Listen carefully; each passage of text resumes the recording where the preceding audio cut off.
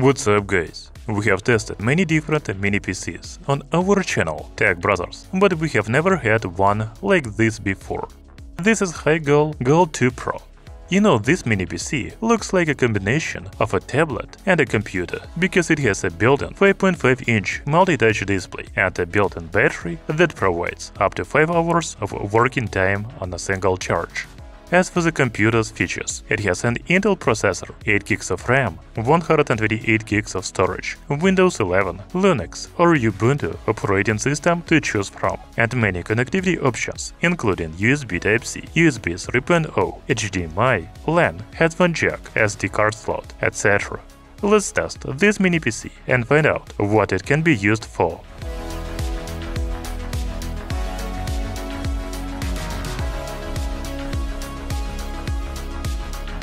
The mini PC comes in a very simple white box. It only has a sticker with the model name GOLE 2 Pro and the slogan "Make a different mini PC." Opening the box first, we see the computer itself. We will take a closer look at it a little later. There is also a power adapter with a removable plug and a user manual in the box. You may notice that the power adapter has a USB-C connector. This means that the mini PC is powered by the USB-C port. That's good. By the way, the manual is also very short and simple. But who actually reads it, right?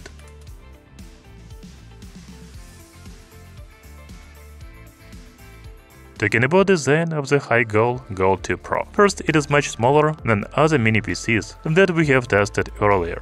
Its dimensions are 142 by 92 by 22 mm. The weight is only 340 grams. It is a really compact and portable device that is convenient to carry around. It is about the same size as my smartphone, but twice as thick. By the way, since the mini PC is designed to be portable, it has a durable aluminum alloy housing. It also provides better heat dissipation. There is a screen on top of the mini PC, but we will talk about it a little later. There are only 4 rubber feet on the bottom. The side panels have many ports, such as SD card slot, 2 USB 3.0 ports, 3.5mm headphone jack, USB-C DC 12 volts, LAN, 2 USB 3.0, HDMI, USB Type-C, and power button. By the way, we can see ventilation openings under the ports, as well as on the left side of the mini PC. The HIGOLE GOLE 2 Pro has a cooling fan inside. I cannot take apart the computer right now, but I can show you what it looks like inside from the official video. We will check the fan noise and temperature a little later. So far, I like this mini PC. It is compact, lightweight and well built. Now let's turn it on. When you turn on the computer for the first time, you need to set up Windows, such as selecting your language and region, connecting to a Wi-Fi network, and so on.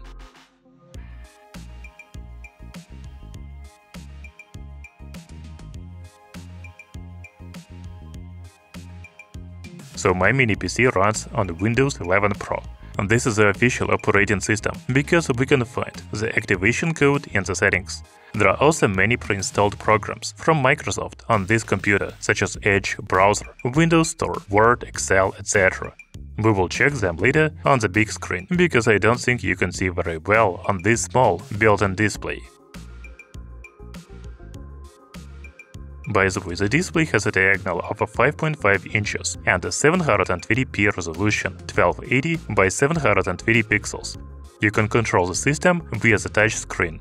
I like that the operating system is adapted for touch screens, because when I turn the mini PC over, the orientation changes from portrait to landscape and vice versa. Overall, the screen is not bad, and the 720p resolution is enough for its size. You can watch videos on the go. However, I would recommend connecting earbuds via 3.5mm audio jack or a Bluetooth, because the built-in speaker is quite weak. Listen to this.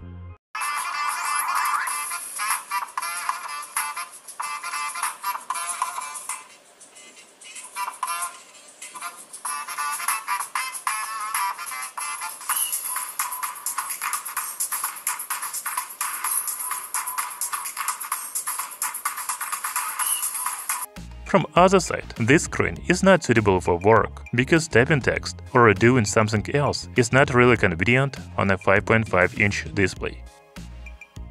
It is better to connect a second monitor to the mini PC via HDMI port. In the settings, you can choose to duplicate the screen, extend it, or even use only the second monitor. Now we can check the performance of the mini PC. The HIGOLE GOLE 2 Pro is powered by Intel N5095 processor. It is intended for desktops, but it is quite old, from 2021. Its clock speed is 2.0 GHz, while the turbo speed is 2.9 GHz. The typical TDP is 15 watts. My mini PC also has 8 GB of DDR4 RAM and 128 GB of eMMC storage. However, you can buy it with 16 GB of RAM and 256 GB of storage. It seems that the 512 GB version even comes with an SSD instead of eMMC. The manufacturer claims that it uses eMMC memory because it is more energy efficient than SSD. The power consumption of eMMC memory is only 0.76 watts, while the SSD is 1.75 watts.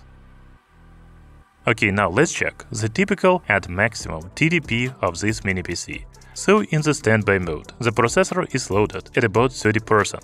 The TDP ranges from 2 to 4 watts.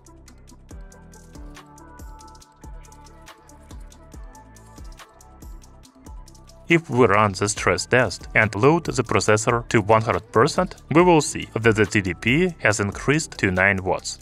It seems that this is the maximum TDP, not 15 watts as stated. Remember, I told you that the mini PC has a built-in fan, so it runs almost silently in the standby mode, as the noise level is about 38 decibels.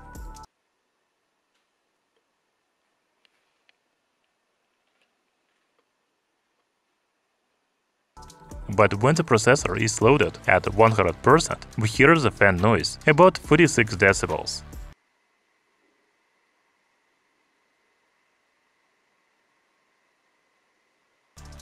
However, it is still quiet compared to laptops or even full tower computers. Okay, we have finally come to the benchmark tests. First, I want to check the read and write speeds of the internal memory. As expected, the eMMC storage is not very fast, 292 megabits per second read speed and 219 megabits per second write speed. The next benchmark is called Geekbench 6, and here we have 476 points in a single-core test and 1333 points in a multi-core test. I also ran other benchmarks, such as Passmark Performance Test, PC Mark 10, Cinebench R23, and 3D Mark, and the mini PC has quite low scores in all the tests.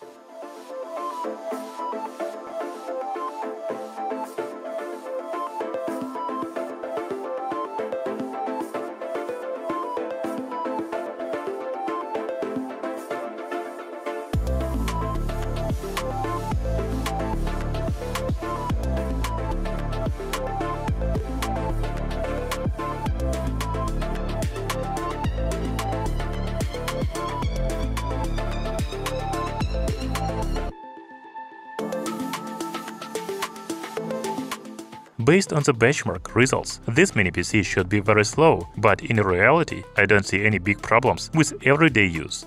Yes, it doesn't start up and open programs very quickly, but overall, there are no glitches or slowdowns on it. Moreover, I can even try playing some games.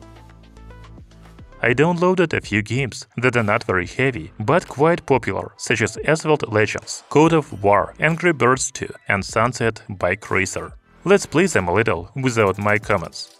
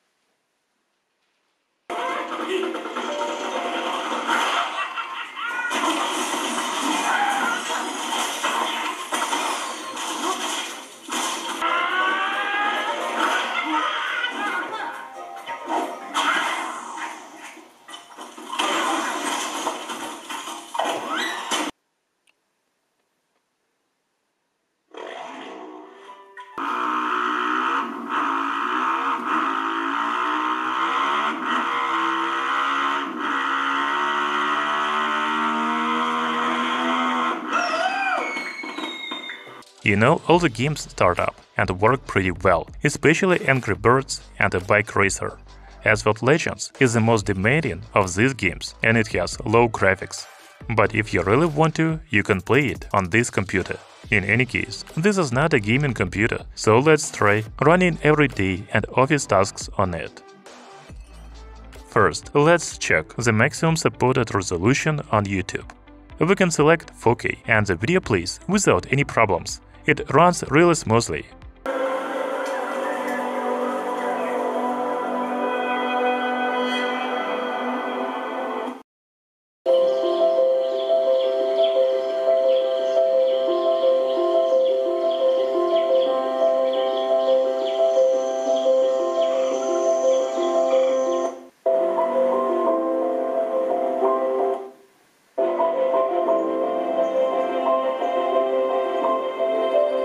I also tried open 10 tabs with videos.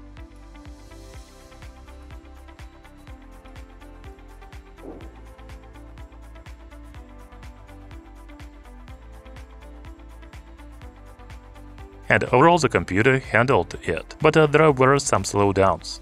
I think it is better to limit yourself to 5 open tabs.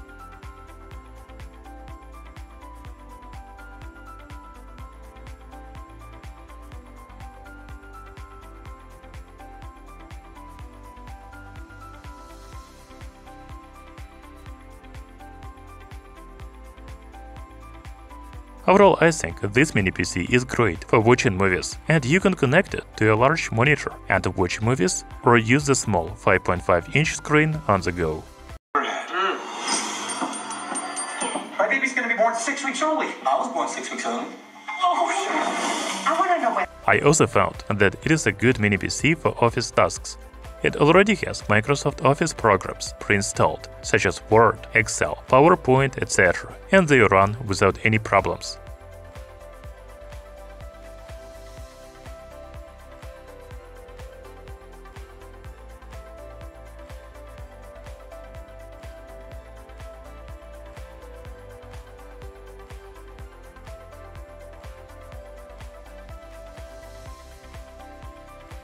In addition, its compact size, built-in touchscreen, and built-in battery allow you to use it on your way to the office, school, or college.